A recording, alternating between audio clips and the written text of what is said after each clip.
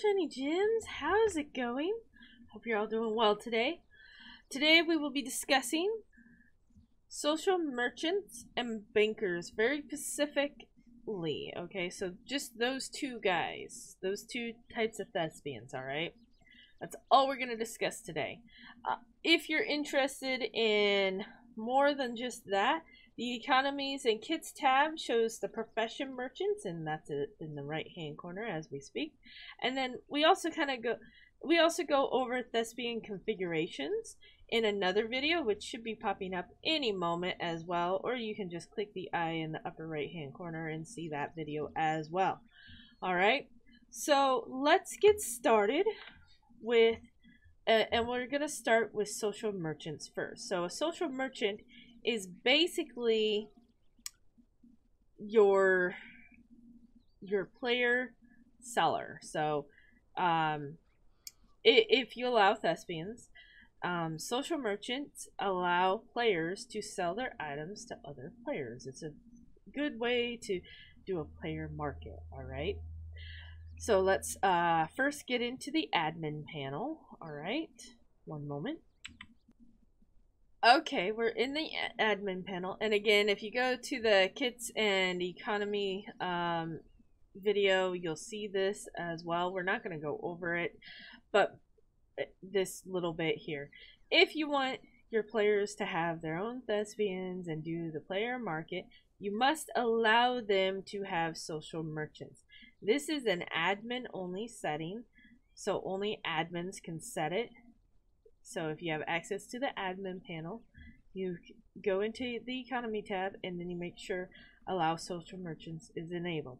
Otherwise, others can't create their own merchant and sell the items they want. Alright, so make sure that's enabled. Alright, so let's take a look at the social merchant here.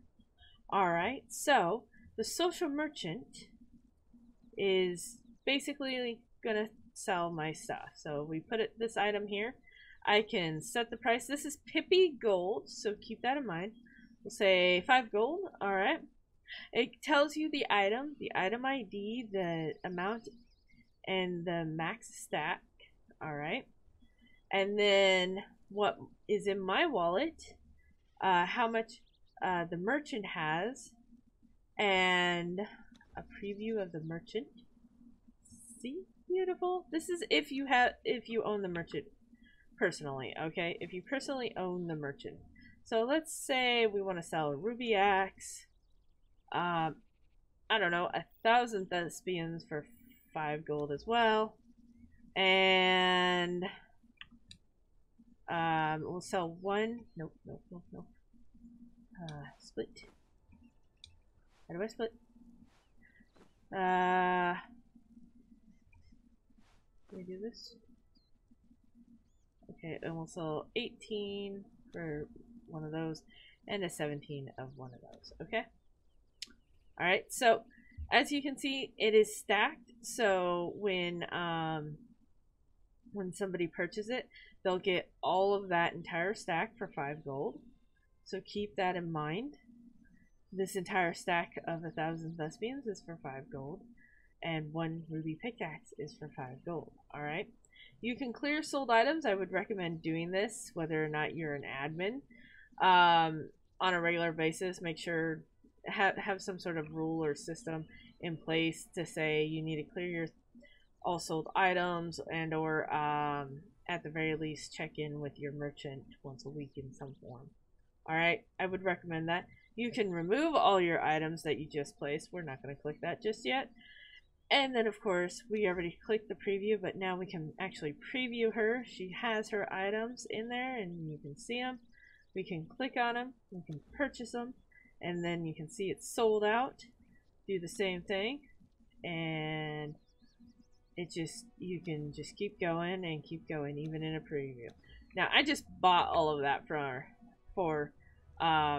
her. Alright, so as you can see, I have the 2 ruby pickaxe, 1,000, and it says sold. Alright, versus unsold for this item. Alright, now as you can see, she has 15 gold in her. Let's clear all sold items so I can see what's left. And then let's withdraw some funds.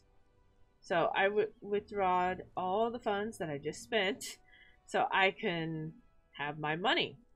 And then we can, of course, remove all items and get the item back. Alright? That's the social merchant for you. And if you're liking the video, please don't forget to hit that like button and subscribe to the YouTube channel. And we do have a Patreon account, so if you guys want to see your names atop of these Thespians as I work, please go ahead and check out the Patreon page. Alright, so the next guy here is the banker. The beautiful, beautiful banker. Okay, so now with social merchants active, you can have a banker as well. So as you can see, banker, beautiful, beautiful. Now you can of course deposit funds. Of course, you'll have to tell them how much you want to deposit. We'll say 10 gold. Deposited 10 gold. Alright, you can reset the transaction and you can withdraw funds. Now, as you can see, available funds 10 gold. Alright, so let's say we withdraw 4 silver. Now you got that, and we'll hit close. We'll go in. You can see I deposited 10 gold and then withdrawed 4 silver for some reason. You can always reset the log and it's clear, and you click that, it doesn't show back up. Alright, you can withdraw all the funds just by clicking this and making sure that you got all of the monies as well. There you go. And then again, if I hit close and refresh this, it just shows when I did it, who did it, what they did, and so on and so forth. It is good for guild to guild transfers, guild trying to save up for something very specific. If you're giving out like the forges or the frost smithy or something like that, and you're like, oh, you guys need 1,000 gold. Well, they can start stockpiling it a lot easier in a banker than on their own character sheet wallet here.